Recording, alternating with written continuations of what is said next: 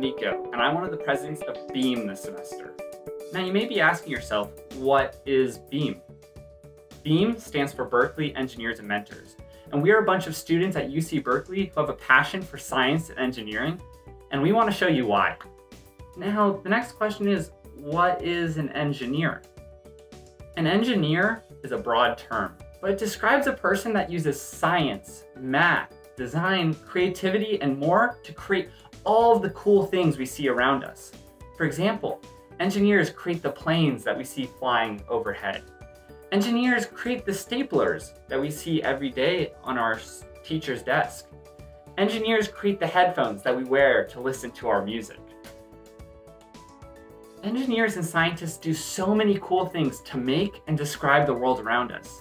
And we want to show you why subjects like biology, chemistry, and physics mean so much to us. And we want to show you that you too can become a scientist engineer.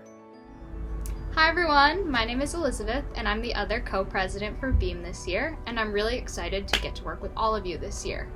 So like Nico just explained, science and engineering is about everything around you all the time and solving lots of different problems.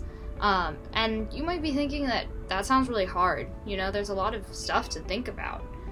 But through BEAM, we're going to show you that science and engineering is super fun, and it's something that all of us can do. And we're really excited to get to work with you and do that. This year, we are actually going to have to adjust our format a little bit. Normally, we get to go to the classroom and spend time building things with you and testing different things.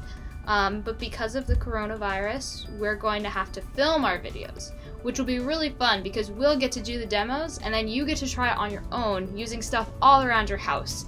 So you'll really get a good idea of how science is all around you all the time. So we're really looking forward to working with all of you, and thank you for watching this video, and we hope you enjoy the lesson.